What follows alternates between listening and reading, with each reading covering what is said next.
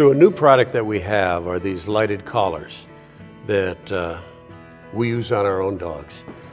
I've seen these years and years ago at some of the pet shows, and I thought they were kind of, I don't know, hunky-dory. I wasn't that impressed with them until my wife and I now have 3 small dogs, and we live on 45 acres on the edge of town.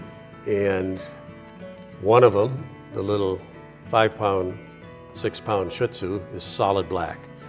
The Border Terrier is brown, and the Border Terrier is 13. Rosie, the Shih Tzu, is now 8, and I think they talk to one another when they are going to go outside at the end of the day before we put them to bed at night. I think that Stella says, "I'll go that way." Rosie says, "I'll go that way." We're on 45 acres. They come when they called most of the time, especially when I have a remote collar on them, and I've never stimulated them once. I only use a vibration. But they go different ways. And until I started using these lighted collars a few years ago, I didn't know where they were at night, and it used to frustrate me and stress me out. So now, each of them has their own collar. Stella has an orange collar, Rosie has a yellow collar.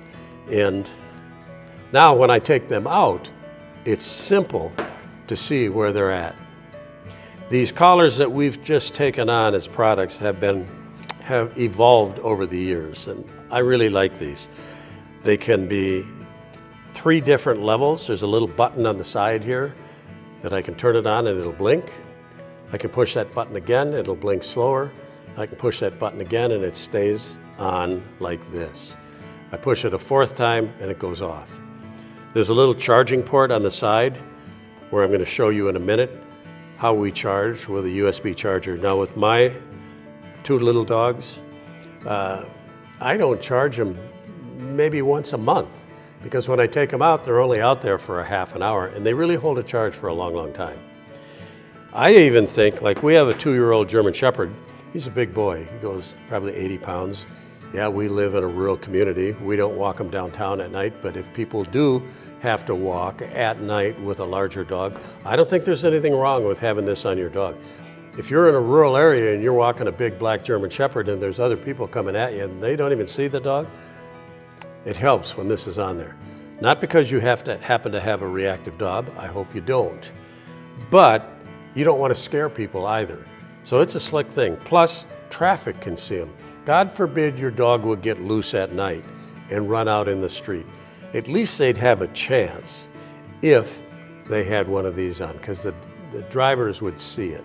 So they don't cost a lot of money, but it's a really good and I think important tool for a lot of people that have an application to use them on their dog. What I'm going to do here is we're going to turn the lights back on, and I'm going to show you, number one, how the buttons work, how these come apart, and how you can cut them to make them fit your dog.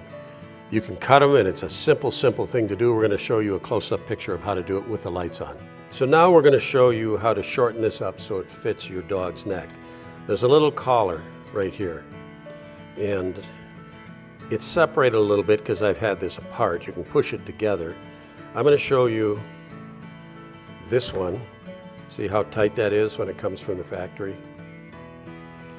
We've had this one apart. Now I'm going to show you how to cut it and how it works. There's 2 parts to this. There's the sleeve, which you can pull back like that. See how that sleeve moves up and down on that? Goes up like that, holds it in place, comes back. Now you have to pull this end out. All you do is grab it and pull it apart. That's all there is in it. See this? And that? Slide it together, pull the sleeve on, and you're going to have to push it and work it a little bit, a lot, to get it on there so it holds. Just like that, and then it all goes together, like I said, with lining this and this up. Just like that. Now this could be pushed closer, but I'm going to cut this right now so you can see it. pull it apart, pull this down. We're going to cut this baby. I'll turn it off. I don't want to get electrocuted. We'll cut it right here.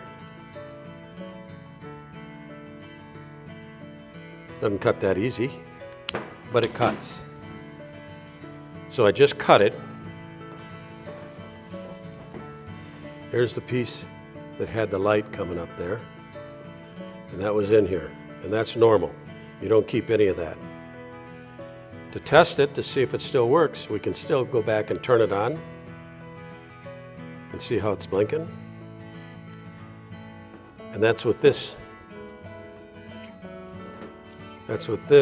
cut off. So after you cut it, there's nothing to it. Then you just have to stick it back together.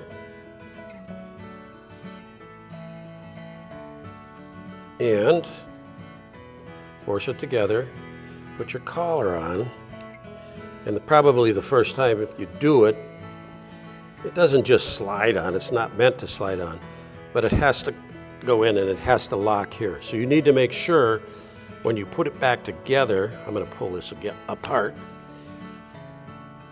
put that on like that, then line up the hole in the tab like this,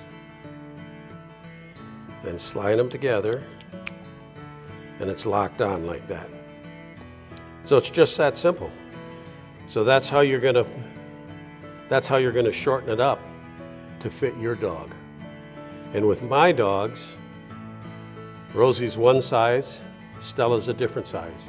So Rosie has a yellow collar at night and Stella has the orange one. You know exactly which dog is which when they're outside running around.